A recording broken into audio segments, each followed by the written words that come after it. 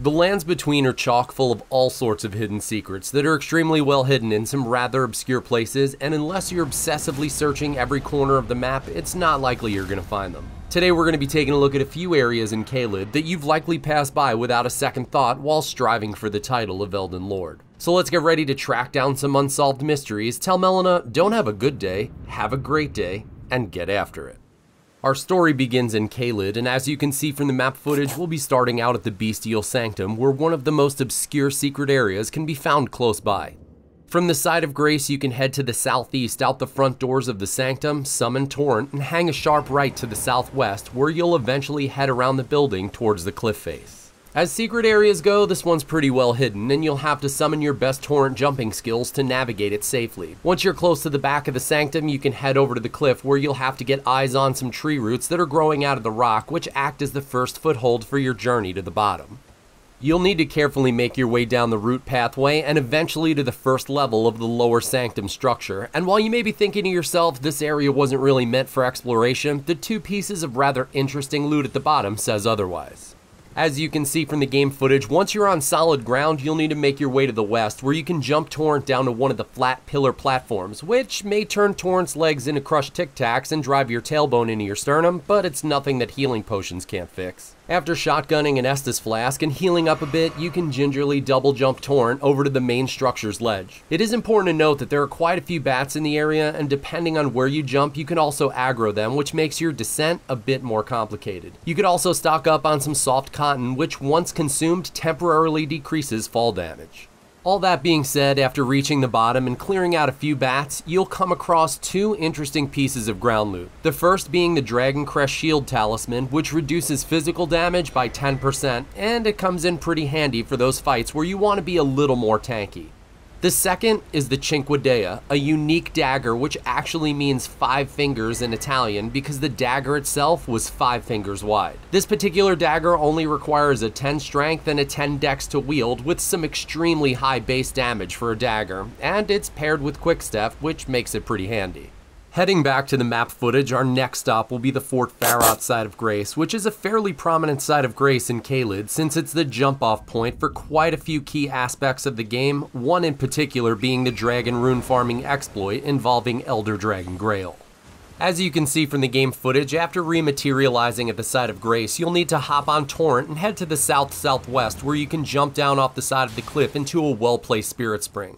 After landing safely, you can trace the cliff face to the east until you come across a graveyard with a rather large prominent gravestone. Behind that gravestone is another secret area you likely might have overlooked. You can either attack the section of wall or roll into it to reveal the Sellia hideaway, which for those of you who've followed Sorcerer Sellin's questline, finding this secret area is one of the key pieces to completing her quest. Down in its depths, you'll find Master Lusat being guarded by a lone glintstone sorcerer. Aside from Sellin's quest, there's a secret buried within a secret in this particular cave-like dungeon, which will take some hopping around on some crystals and clearing out a few enemies to uncover. For this particular run, the two large illusionary walls at the beginning of the dungeon have been cleared away, and a few enemies have been cleared off the path as well. As you follow the game footage, if you found any value in this video and enjoy the content so far, leaving a like really helps out the channel, and for more Elden Ring videos or videos covering other RPG-like games, you can hit the subscribe button as well.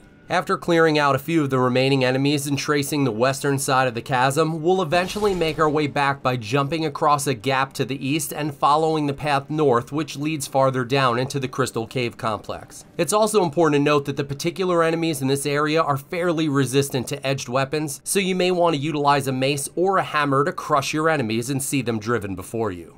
Once the tunnel opens back up into a large cave filled with more purple crystals, we'll start out by taking a path to the north along the rock ledge, and then cut to the west on the last large crystal and harness our inner Lara Croft to continuously jump, finding a few footholds to the north until we manage to find solid ground again. Once your boots hit ground, you can make your way to the northwest corner of this particular ledge and either hit or roll into the wall, revealing a rather deviously hidden secret room containing a chest. Inside the chest, you'll discover the Crystal Spear, which requires a 10 strength, a 16 dex, and a 16 intelligence to wield. It can't be infused with any Ashes of War, but comes with a rather useful skill called Impaling Thrust.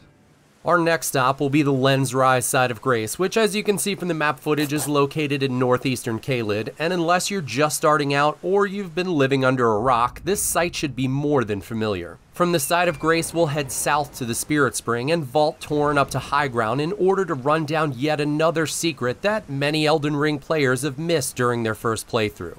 As you can see from the game footage, you'll need to head to the southwest in the direction of the Minor Erd Tree, where the location for yet another bestial sanctum-like descent is located. Hidden among the broken warrior jars strewn across the battlefield near the cliff, you'll find a man-made ledge that marks the first portion of your descent onto some tree roots.